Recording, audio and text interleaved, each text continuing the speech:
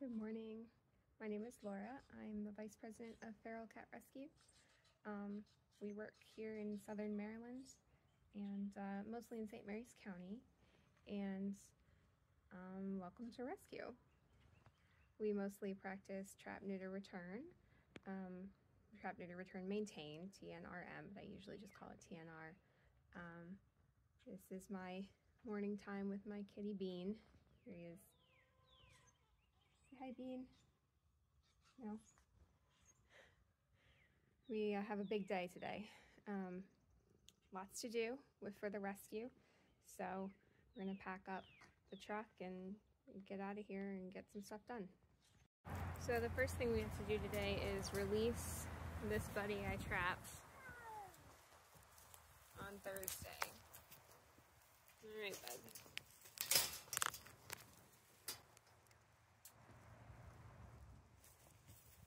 Come on, buddy. You can do it.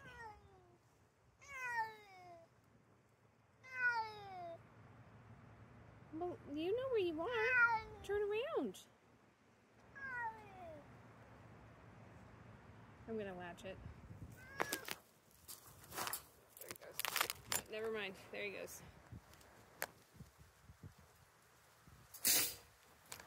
Our next stop is here at Petco. We need to drop my foster cat off Egret. My foster cat Egret off at the Petco adoption event. You can probably hear her. She's very vocal. Egret, say hello.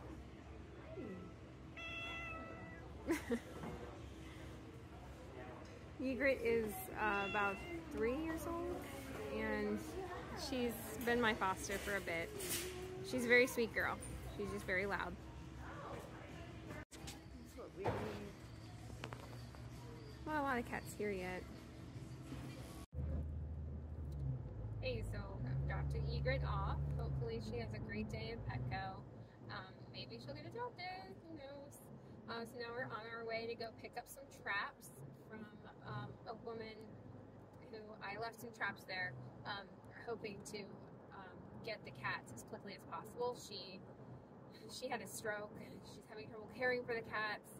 So I have some barn homes, and anyway, I was trying to catch cats for the barn homes, but I need those traps back temporarily because I'm going to go set some traps today at a place where the neighbor is threatening to harm the cats. And there's only 3 there, so it should be a fairly quick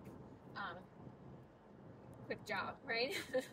A lot of people will call and have like 13 cats or something, and it'd be crazy, but she only has 3, so hopefully we can catch them all today.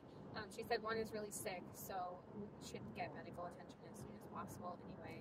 So I'm gonna go grab the traps from Miss Tina, and then head over and set those traps for the kitties that are in danger.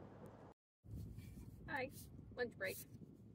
Got the trap set at that place, and the neighbor seemed really nice. He chatted with me for a bit.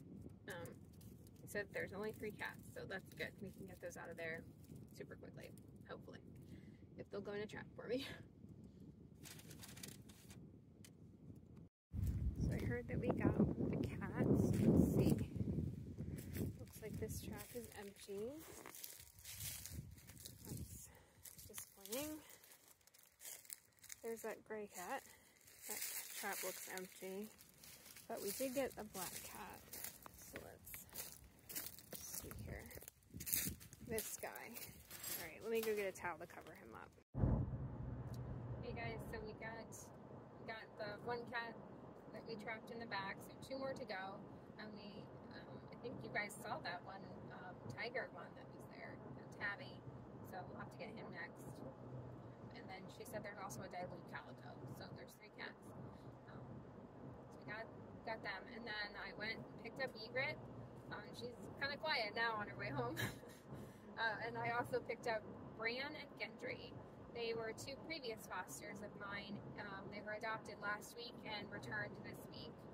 It just wasn't a good fit, and sometimes that happens, and that's okay. But now they're back, so they're with me here. I'm driving, otherwise I'd show them to you. But yeah, they'll be on the website if you're interested in them, or if anybody's interested in them. So headed home after a long day. We'll get this feral set up in my bathroom and hold him for a bit until we can get him a vet appointment so he can be fixed and vaccinated, and then we'll find him a nice barn home somewhere. So we'll get him all set up, and then it's time for a nap.